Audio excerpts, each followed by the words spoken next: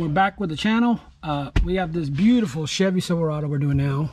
This is a 2020 body, the new body style.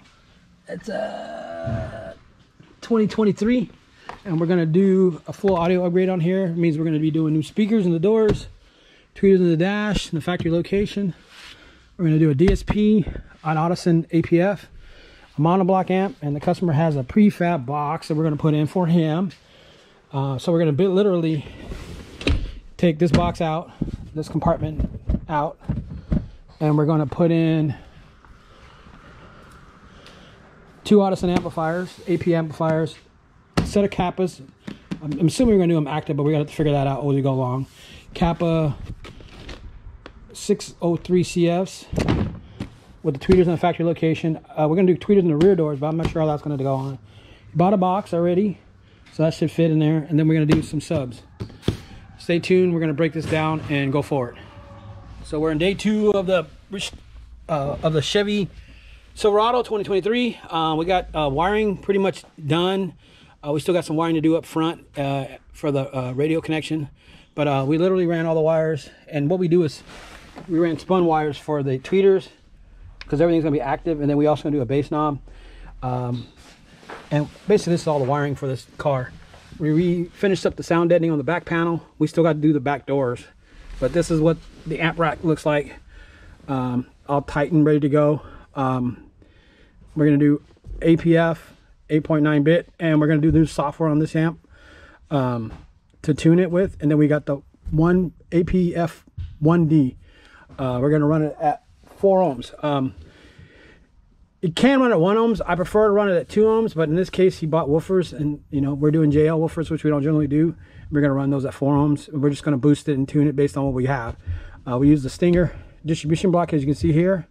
We ran all 4 gauge wire to the back, because these 2 amplifiers aren't the new version. These are actually the previous generation, and they have 8 gauge inputs. So we're gonna literally take those wires, this amplifier, run a set of tweeters off it, which are going to be the Infinity Kappas, and then we're going to run the mid bass Infinity. So we'll see what those sound like. I haven't done the Kappas before, and we're going to find some coaxials for the rear. The customer changed the rear speakers on us.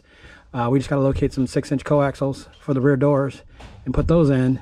But we do our normal speaker setup with that, as far as baffles and sound ending, and we're doing level 2 sound ending on the doors, which is very simple, nothing complicated. And I'll show you the wiring for the front connections at the OEM head unit. That'll be next. And so now we move on to the fuse holder. So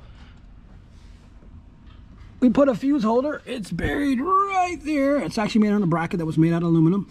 And now it's supported in there. We went through the factory grommet. Everything's loomed, ready to go. And we went into here. We actually tapped into the actual connector box on top. So when you're doing a battery connection on any vehicle, you want to make sure that it's actually mounted to something and it doesn't move, just in case there's an accident or something doesn't work right when it's all said and done. You want the customer's car to be safe, and that's why you want to mount all your hardware. And I'm sure most people realize that, but if it doesn't get said, then it doesn't get shown. So fuse holder made, mount it right here, solid bracket, tapped in.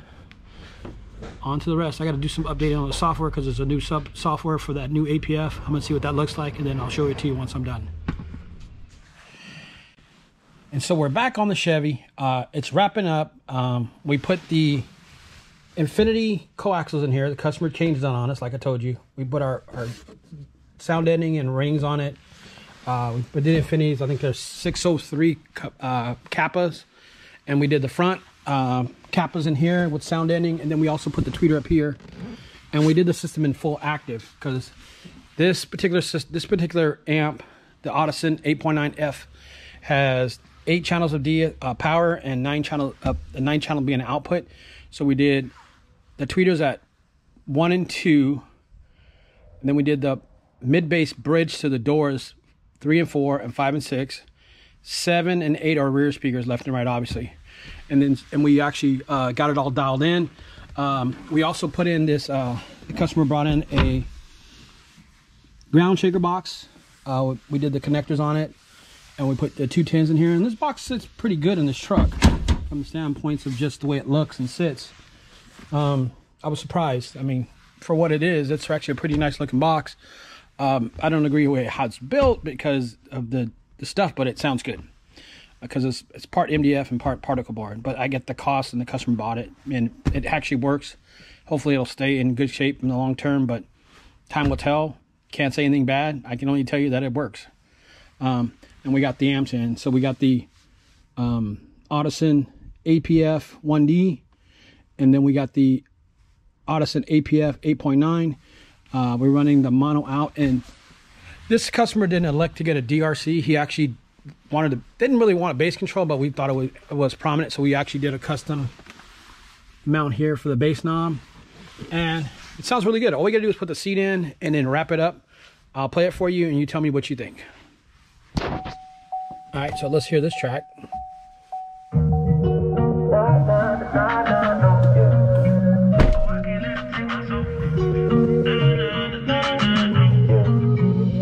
Can't let them take my soul.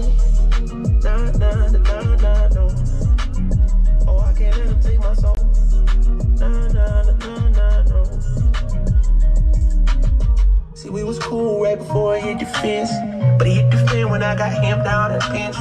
But I took a break, I had to leave and go get cleansed. God forgive me for all my sins. I can't say these hoes, cause my last name ain't Ken.